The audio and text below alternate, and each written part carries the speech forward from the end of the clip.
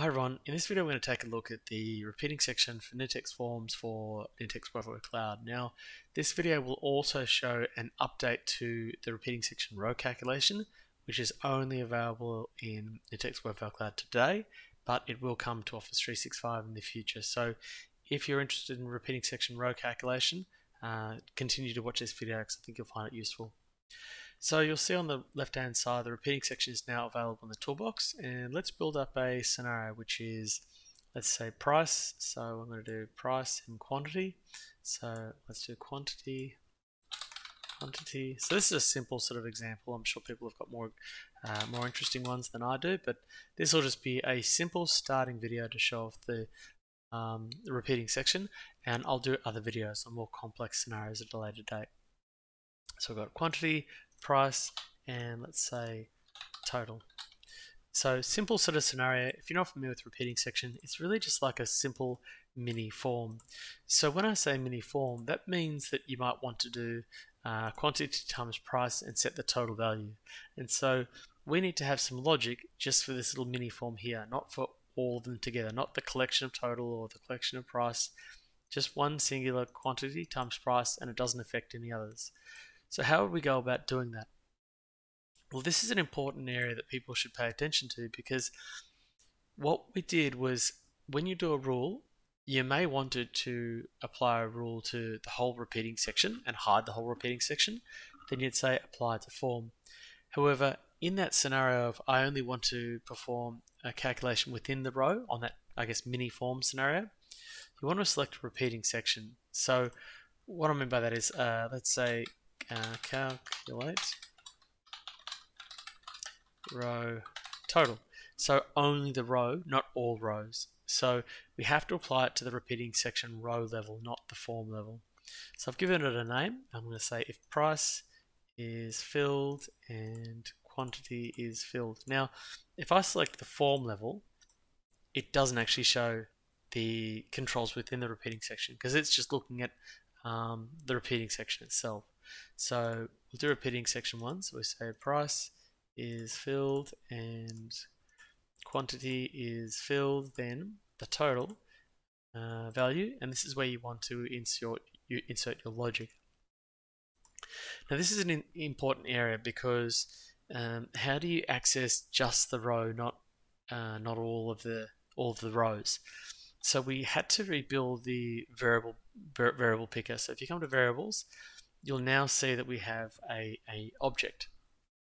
An object being a something with more than one primitive. It's a container for more than one primitive. So you've got repeating section 1, and if I click on that, you can now see price, quantity, and total. However, if we think about a repeating section, a user might fill this out and have 10 different rows. So that means when you think about price, you've got a collection of price, you've got a collection of quantity, and you've got a collection of total. And what we're doing right now is calculating just a single row. So we want the current row. So we select current row, and then we can say, now that we've got to the primitive, I can say I want to insert price times, and I can type this out if I wanted to, and you'll see it's got quantity and quantity. Now number being the current row, collection being the collection of quantity, sorry. Alright, so you can see that there. Now if I was to say, go back to the repeating section and selected the collection, it's form, repeating section 1 to price, but that's going to be a collection. So we'll get rid of that. That's not what we need right now. So we'll go and insert, and then that's going to put our total in there. So otherwise, if that's not filled, then we're going to say value is blank. So it clears out the value. So we'll created our calculation for the row, and we can go to preview. So we say 2 at a price of 2 is $4, and 3 at a price of 3 is total of $9. Now the next step that you're probably thinking is, well, how do I then go about getting the total of totals?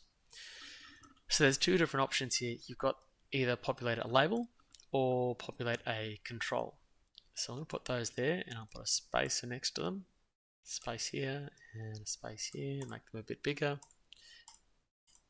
Now in a label, I can go insert, and I can put the click the insert tab here. Now if I go to form controls, you'll see that we have a new way of browsing through that object, but we don't want the current row. We actually wanted a calculation on the array. So we want to do a form variable. So just select form variables, go create, and I'm going to say calculate grand total, and we say decimal. So we come back to variables, repeating section 1, and we don't want the current row. It doesn't make sense in this context because we're looking at all of the rows. So we would then say insert. Now that's going to give me an array. So an array is going to be useful because it's not a decimal.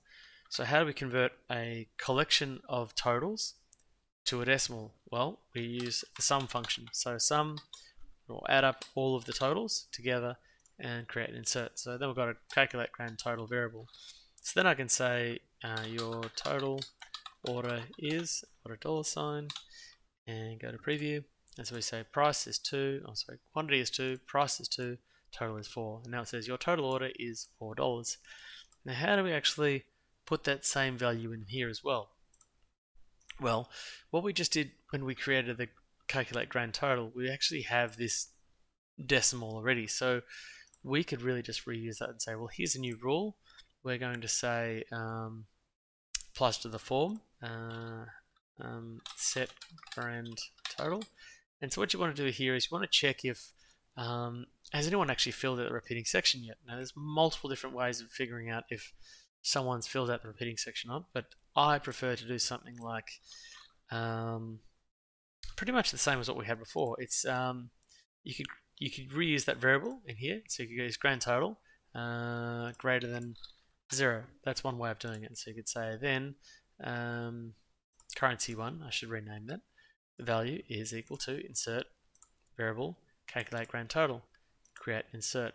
So let's go to here. So 4 times 4 is 16, 3 times 3 is 9, and then you go so 25. So let's go on. And so it's calculating this and this together, or it's really just reusing that variable we had before.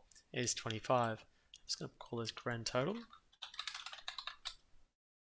Now that's one way it could be done. Now what if we didn't have that variable? What if I went in here and actually deleted that variable? Let's go and delete that and fix up our label, so we don't need the label anymore. Now we're kind of stuck. Well, how would we go about doing this if we didn't have that label at all? So I want to clear that. So what you could do is a similar sort of approach. You click on insert and you'd say sum total and use the collection, not the single row number. Do the collection, and that will give you a number that'll say, well, the total of all the totals is X, Y, whatever it might be, and you're checking, is it greater than 0? It is. Okay, well then I would just use the same sort of formula, insert, and go sum total and use the collection. And what you can see here is I'm reusing this same formula. Now if you don't want a variable, if you don't want to pass that to workflow, just use formulas. So go and update the rule, and now your rules are all okay. So it's still going to do the same thing. 4 times 4 is 16, 3 times 3 is 9, still doing the same thing. But if you wanted to pass this, or actually grand total will get passed to the workflow anyway, so you didn't really need to create these two into a variable. If you're not going to pass it to workflow, just reuse it. However, if you see yourself updating this to apply GST or something that's a little bit more dynamic, you may choose to put that in a variable to reuse it and make it a bit easier on yourself. But then if we come back to here and go apply changes, what you'll notice is start event, form variables, so grand total comes through, as does the repeating section. So it comes through with those items as well. So if we come back to here, start event, and so yes, there's a couple of different ways you can go and get that grand total. Now some other things you might come across are things like repeating section within a repeating section, or doing calculations of what percentage of, let's say, if we add a couple of rows here, someone might say, what percentage is this row of the grand total? Now I'll save that for other videos to make sure this video is nice and short, but if you do have any other questions around the repeating section or how to do something, or you'd like to see videos on something else, certainly let me know in the comments and I'll try and get back to you. Cheers.